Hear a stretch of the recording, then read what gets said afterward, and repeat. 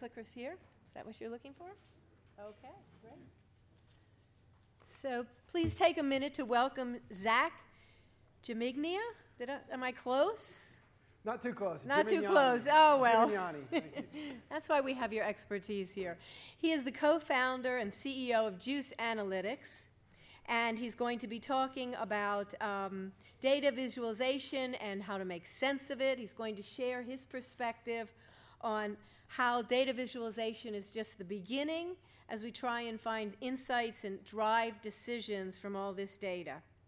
And Zach is the author of a new book, Data Fluency, Empowering Your Organization with Effective Data Communication. So after this, I'm sure that you can find out more information in his book and talk to Zach directly. Thank you. All right, and also after this is lunch. So I recognize I'm the last thing before lunch, so I'll talk really slow and see if you guys can make it. We've sort of changed the title a little bit, but I think we're going to cover a lot of the same stuff. And in fact, that last presentation was the conversation about collaboration and bringing people, consumers into it is a great lead up to some of the stuff I'm going to talk about today. So do we have any fans of Dr. Oz in this room? So if you're a physician, you're probably not a fan of him. On the other hand, he has 3.4 million viewers on I don't know if this is daily, weekly, I don't follow the show, but you have all these people who are following what he's saying, and at the same time, he's out there pitching products that a lot of people who are familiar with data and the medical evidence feel like he should not be pushing those things. And that's really an example of something that I will get into and talk about, the kind of gap that exists in how people work with data. So we're all probably very familiar with this concept that we're in this world now where data is kind of the language of how we communicate, how we understand our world. We have big data, we have infographics we saw earlier today, we have people with watches that are tracking their heartbeats. So we're gathering this data trying to understand our world, and at the same time, really there aren't that many people who I would call who are terribly savvy with the data, fluent in the language of data, and able to communicate the data. And that's really the challenge that I'm going to talk about today. If you think about that problem, one of the ways that we kind of lay it out is to say, if we were to sort of try to understand where we are in progress of using all the data that we're collecting, if you look at it on one axis, we have the sense of kind of how well are we gathering insights and making sense of data. And then on the other axis across here, you could say how many people are actually getting use from and benefiting from all of those insights.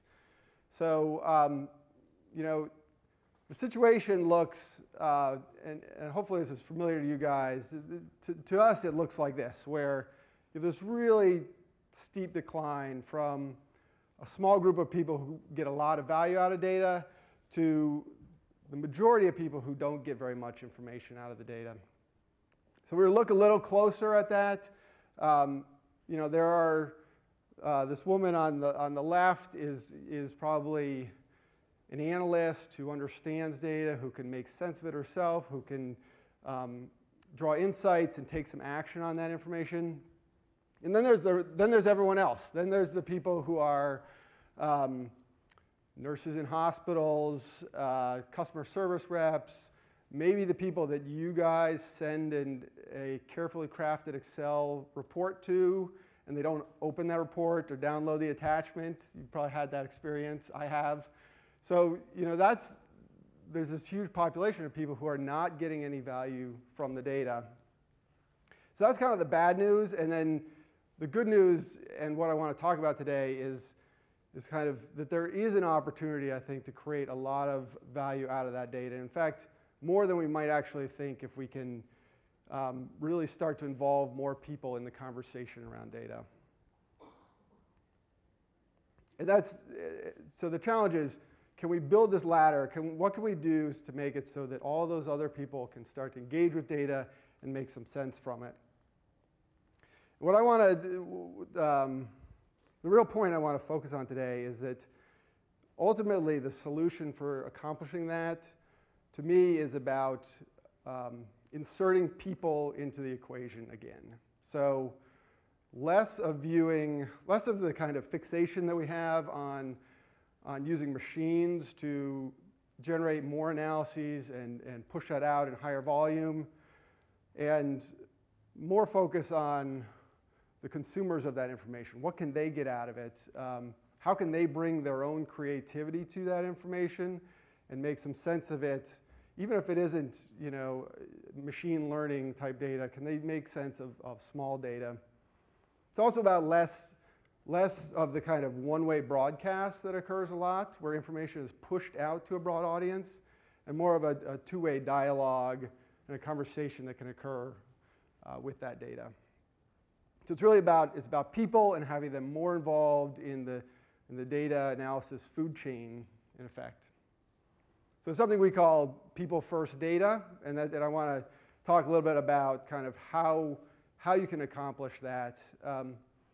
And it starts with, I think, good questions, as a lot of things do. So it starts with asking the question of, why would that data be useful to that audience?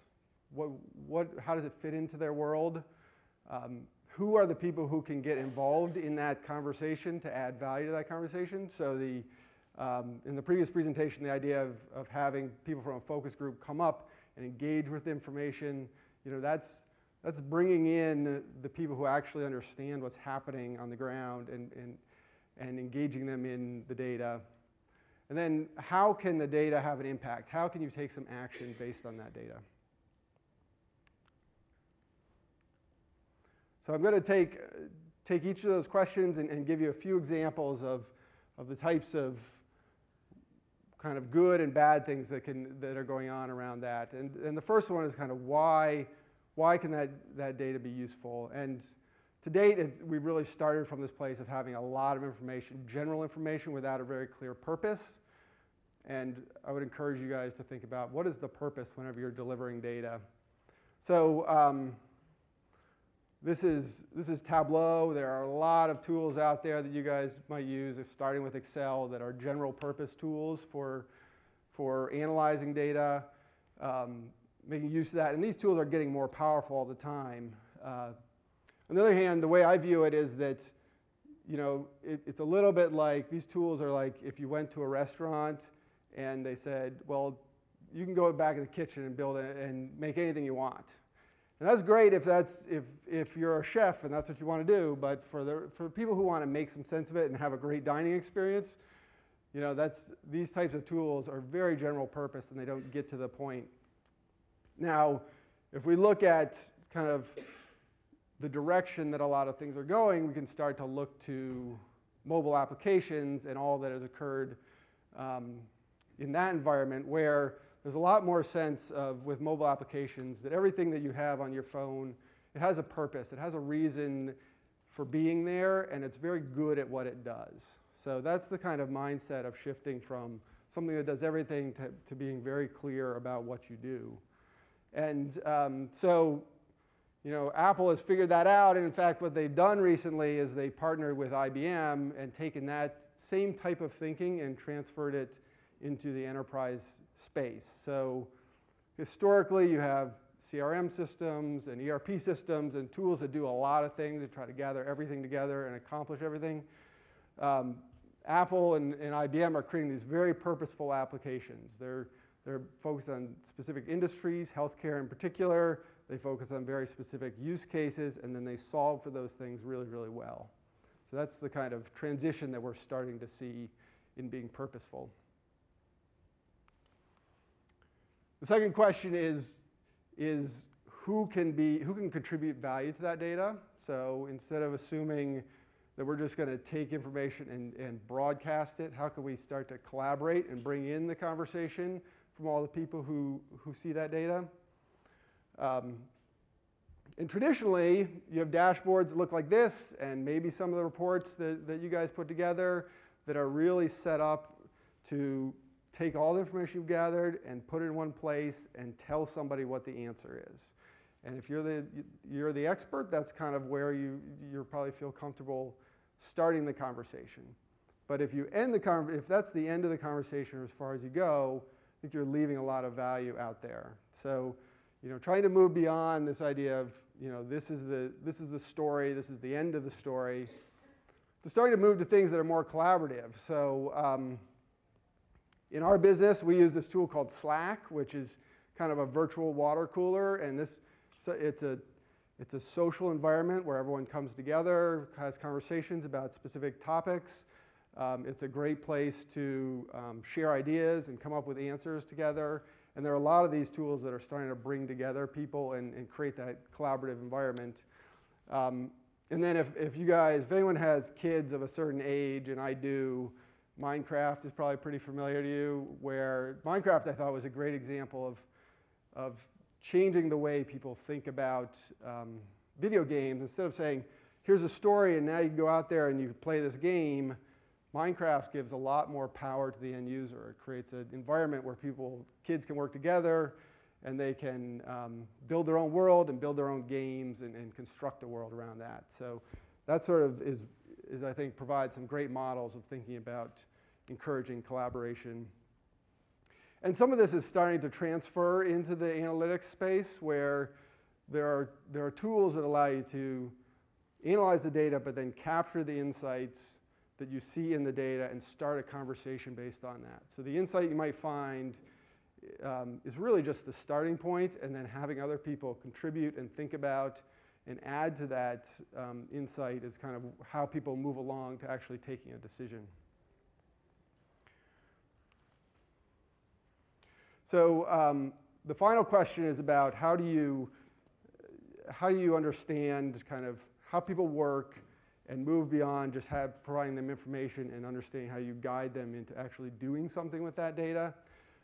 This could be really hard. I think, this is probably familiar to you. It's very familiar to us with a lot of our clients, this world of a consultant working with their client, and the first quarter they deliver a deck and it's 20 tight pages of clear information, and then the client asks a few more questions, and then the next quarter that deck starts to balloon into 40 pages, and on it goes until there's a giant pile of information that's getting delivered. And lost in all that effort that consultants and researchers go through to pull that information together is, what are you going to do about it? What is the action that you're going to try to drive people to?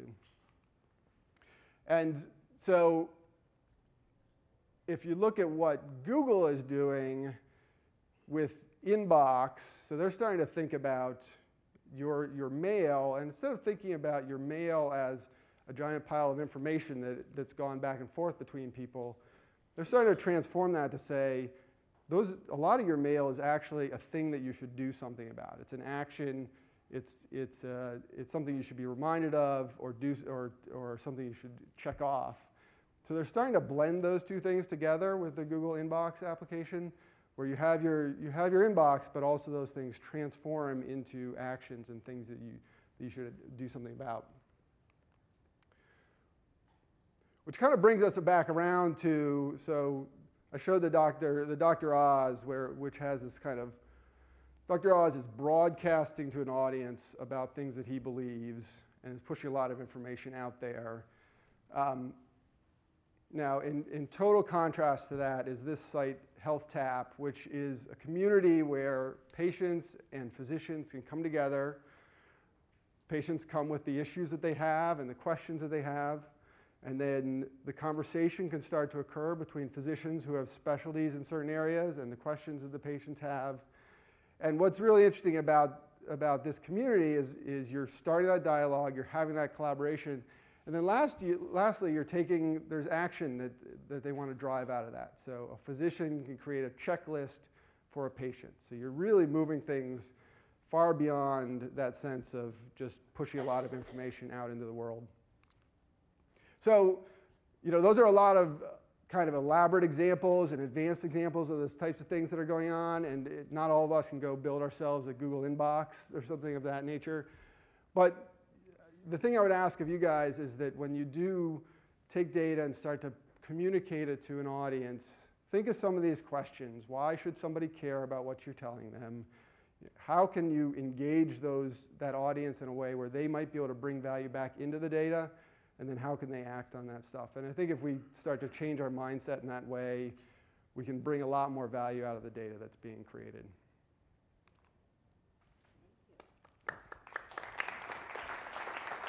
Questions?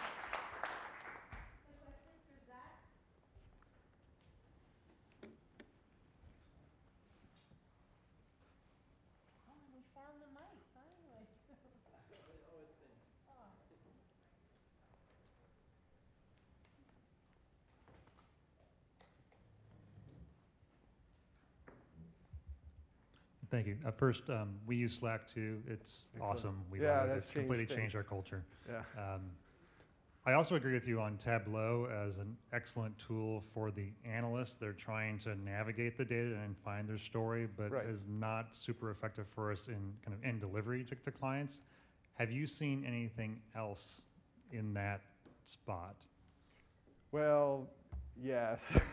So this is so what a lot of what we've done in our company is essentially these types of philosophies of trying to reach people is what we're essentially building a solution that does that. Now I could talk to you about other types of things, but I think that what we've done essentially is most focused on helping not just tell the story, but help people have those conversations around the story. So pitch-free environment, but nevertheless, that's the answer I got to get. That's the honest answer.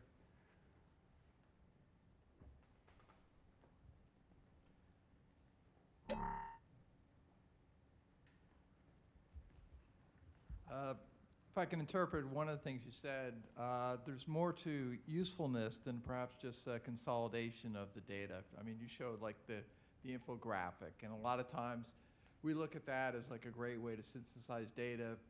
Maybe it's a bit of a mashup. Yeah. Would it be wrong to say that there has to be some sort of emotive connection that's part of the delivery, not just having it all concise in one little spot?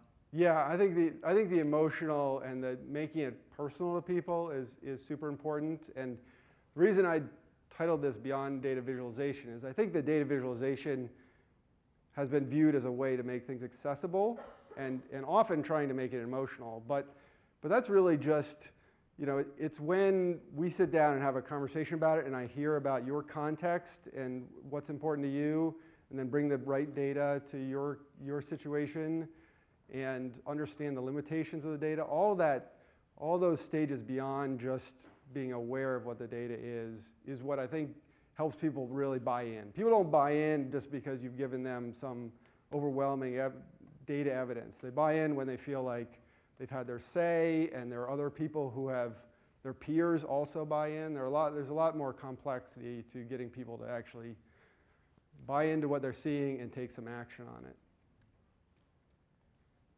I want to thank you very much. You got it. Thanks.